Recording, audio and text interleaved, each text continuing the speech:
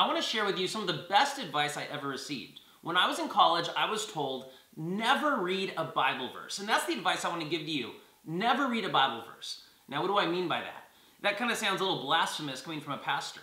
But if you just read a Bible verse, you can make it say anything you want it to. You can make it prove just about anything. For example, did you know that in Psalm 14 verse 1 it says, there is no God? Right there in the Bible, it argues, there is no God. Now, if we read all of verse 1, we see that that's not quite the whole story. Take a look. The fool says in his heart, there is no God. They are corrupt. They do abominable deeds. There is none who does good. Okay, so you can see the point of that verse is that the fool says in his heart, there is no God.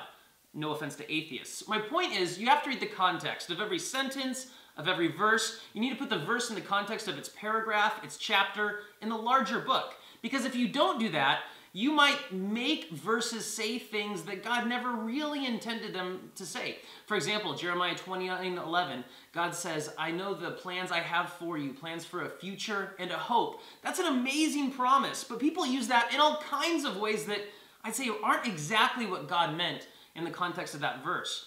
Or in Matthew 18, Jesus says, where 2 or 3 are gathered in my name, I will be with you. And people use that in all kinds of different contexts, but I go and challenge you to read that passage and find out what exactly was Jesus saying? What was he referring to when he said when 2 or 3 are gathered? In other words, what I'm trying to say is don't just read a verse, or don't even just read 2 verses, but put it in the context, try and understand the whole thing.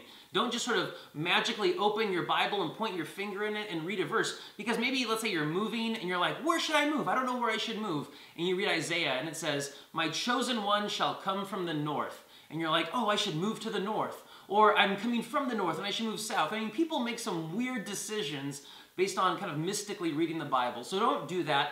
Don't just read a verse of the Bible. Put it into context. Understand the context of the paragraph, the chapter, and then the whole book. And we've got a lot of resources at Pursue God to help you do just that.